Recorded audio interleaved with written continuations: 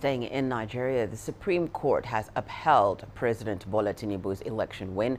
The Abuja-based court's judgment ends an 8-month-long legal battle and gives Tinubu a clear mandate to govern Africa's most populous nation. Tinubu's rivals, Peter Obi and Atiku Abubakar, had claimed that the president's victory in February was marred by irregularities, including fraud and electoral law violations. The Election Commission acknowledged there were glitches in the voting system, but denied that the election's integrity had been compromised.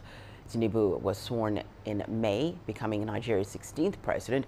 His tenure comes at a time when Nigeria is grappling with significant nation-building problems, including double-digit inflation, foreign currency shortages, and widespread insecurity.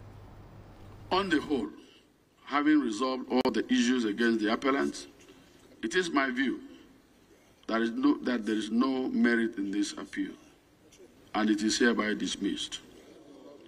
The judgment of the court below, delivered on the 6th of September 2023, affirming the election of the second respondent as the duly elected President of the Federal Republic of Nigeria, is hereby affirmed.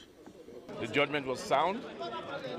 We invite all political parties to join hands with Mr. President so that we can move this country forward together. Many oppositions have risen against Tinubu, and they have come up with nothing or less. And at the end, we can see that Tinubu has actually, he has battled and won. So I can tell you that the judiciary, they are right on their own terms and path. It doesn't change anything. People are suffering. People are going through a hard time, and the situation is very critical.